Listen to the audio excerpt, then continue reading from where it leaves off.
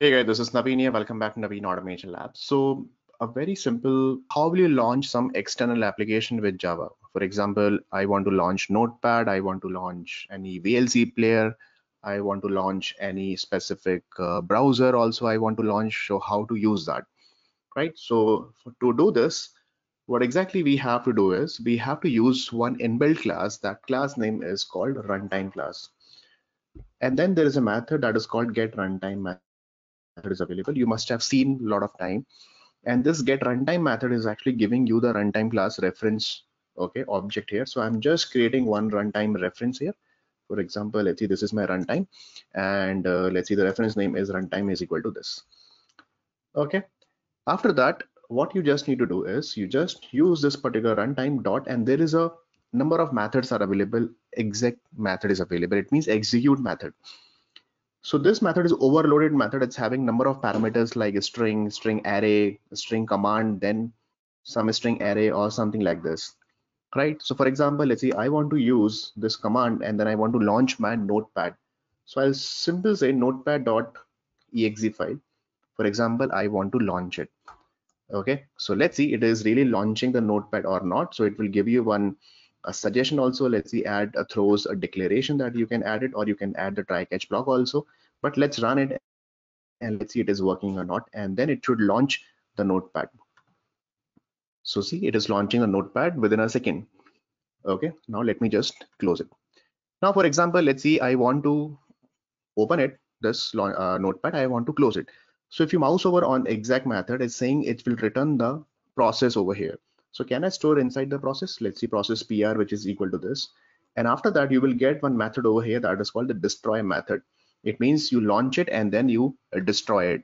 And then I'll do one thing, I'll just put a thread.sleep for time being so that I can verify that, okay, yeah, it is actually launching or not. So I'll just apply thread.sleep of 4 seconds, and then let's run it again. And let's see, after 4 seconds, the notepad will be automatically closed. See, this is a notepad, and after 4 seconds, it should be closed. So this is absolutely closed over here like that. Okay, so this is a very simple program. Let's see that I have written.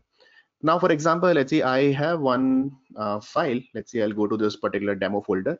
Under this demo folder, this test1.txt file is already available. When you open that, something is written. Let's see, hi Naveen is already written here. I want to launch this particular file with notepad.exe file. So how will you do that? So you just copy this particular path. And in this case, what you have to do is here, after this notepad.txt or exe file that you have written, after that, you just paste that particular path here. So when you paste that, okay, you have to give that, okay, which file. So put a hash, and the file name is what? The file name that we are using, test1, and the exact extension, whatever the file name dot txt file that we are going to use it. So this time it should open this file in this notepad.exe file, okay, with notepad actually. So you can see that hi Naveen is getting open, and after 4 seconds it will be destroyed automatically. So this is a way you can simply launch any application with this runtime dot executable command. You can use it easily. Now let's see some more better example. Let's see, I just use this runtime once again, and I'll use this runtime dot exec method. I'll be using it over here, and this time I'm going to use this method. See this carefully.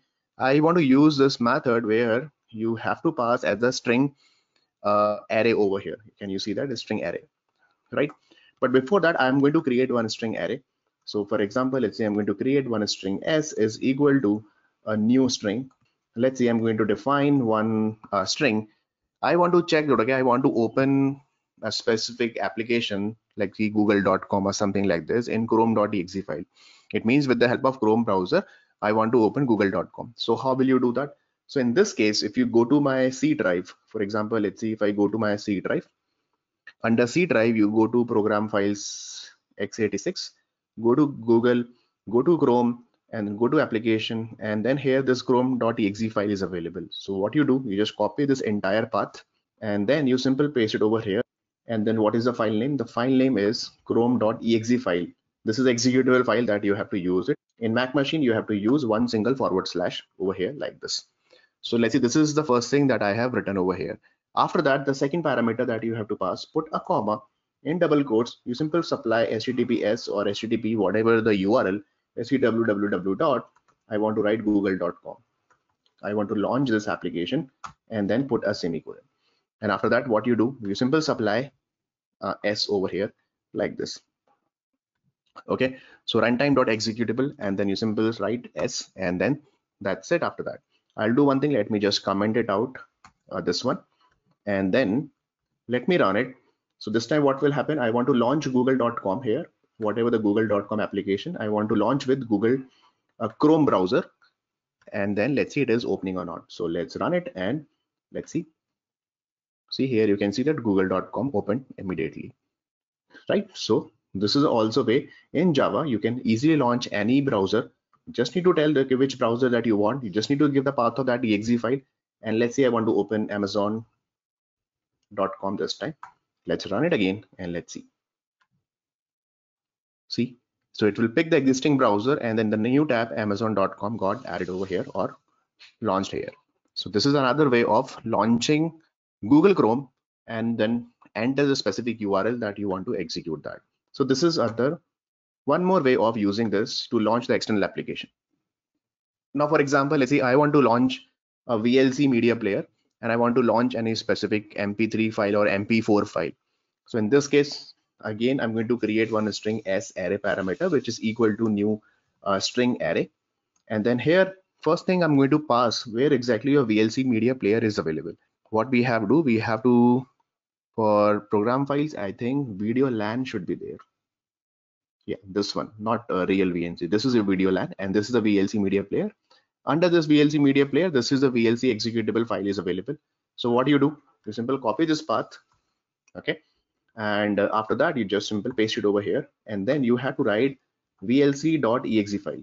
This is also backslash, and then you have to pass that which file, which MP4 file that you want to open with the VLC Media Player. So let's see, I'll just open, there is one new dummy MP4 file that I have already created.